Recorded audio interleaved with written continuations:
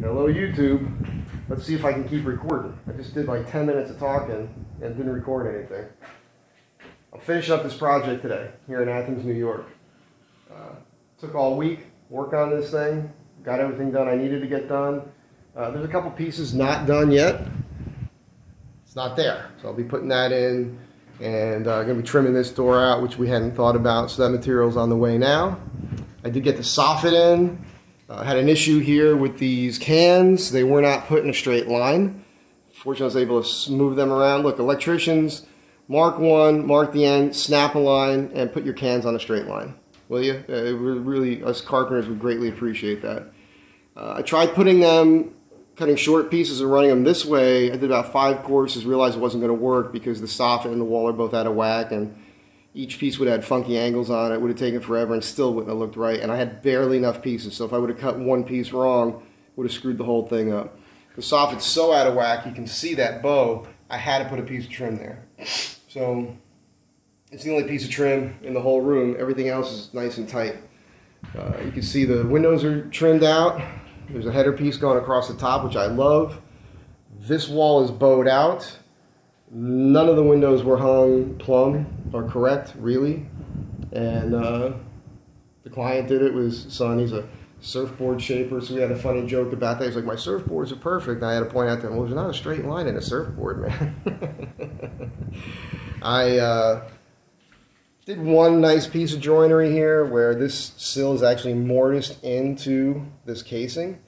A lot of guys just put the casing on, notch this around, and then that could easily snap off or be a problem. Now that is reinforced with an actual joint. This is just primed. Obviously it's going to get filled. There's a little space right there, but that'll get filled. You'll never see it. And I'm doing the fuller plug system. 1 screw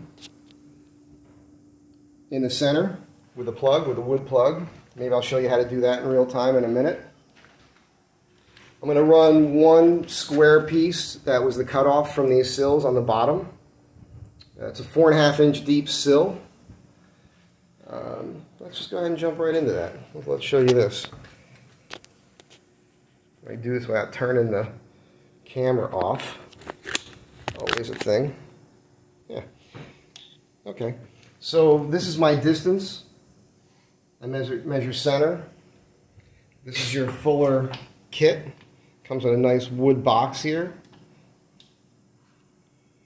So they're countersinks and then a plug cutter. It's real simple the way it works.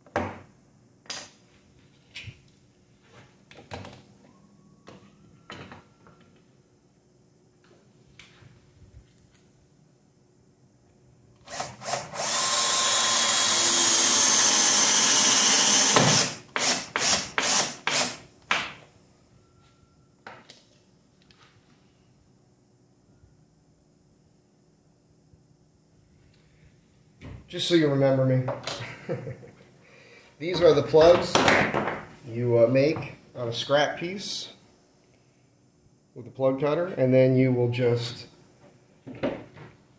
use something to pry them out. I go across the grain. They tend to want to pop out easier that way.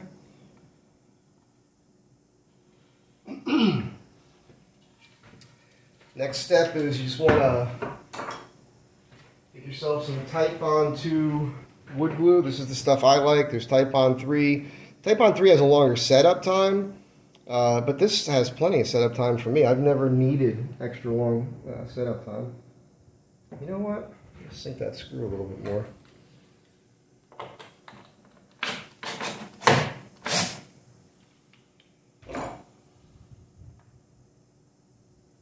Doesn't take much.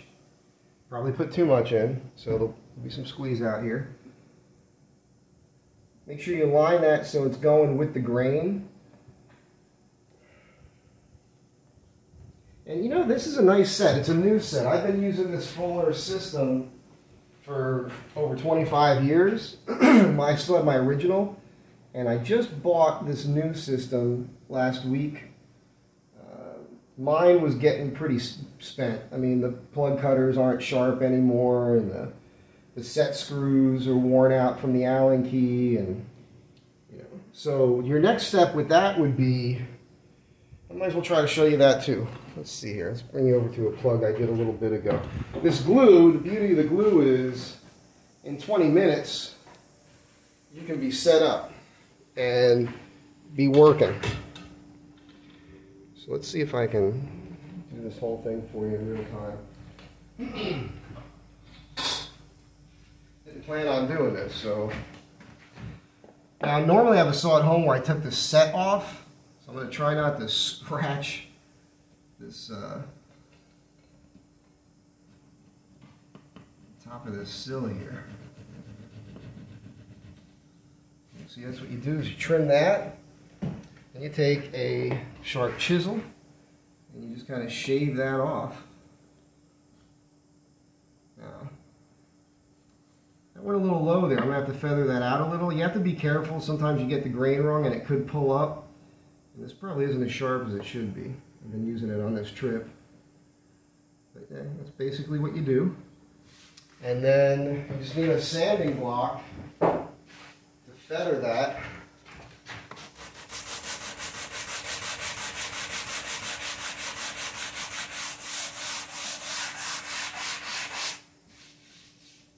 And that's that.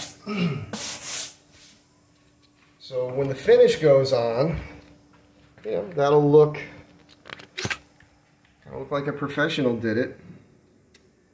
And that's just nicer than nails and nail filler. There are 2 long nails underneath the casing on either side of the window going down into the sill. So it's well set. I'm just putting a screw center on every window. Just for some extra strength, stability sort of thing. But that's it. Now you know how the fuller drill bit system works. It's pretty neat. You can use contrasting wood if you want things to pop, and it's a nice way to finish things off. You've seen me use it on other projects. By the way, if you go on Amazon or some other place online and try to buy it, they're costly. If you call Fuller directly, it's the best price. I got 2 of them, and they actually gave me a good deal on it that way, and I didn't expect that, so that was really nice too. And I had it within 2-3 days. So real stoked about that. Just go to Fuller directly. And I'll show you that box one last time.